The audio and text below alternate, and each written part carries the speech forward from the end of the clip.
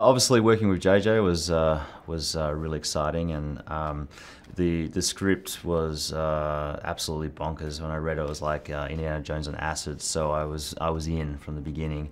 But what I really impressed me about the script was the characters, and you know, I feel like, you know, when you're gonna jump into hell, you gotta be behind the characters, and for me it was like there was a lot of emotion as well as like really cool, messed up sci-fi horror action.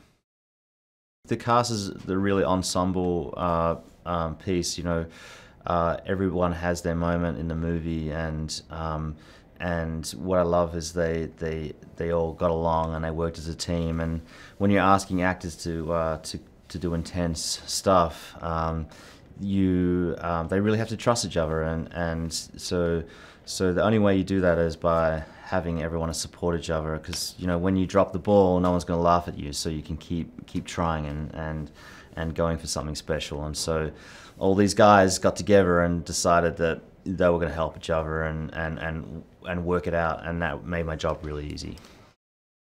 She's from France. We cast her out of Paris, and what I loved about her audition is she had this ferocity about her, and this real intensity, and the character of Chloe is this really kick-ass like action hero in her own right.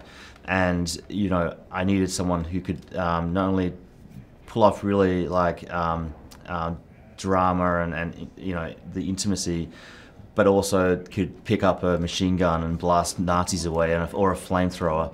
And, you know, she really you know, rose to the task. She wanted to do all her own stunts. It is a mashup, but, you know, that's what makes it special and different. You know, for me, it's, you know, an entertaining movie surprises you. And, you know, when I first read the script, I was completely, you know, surprised.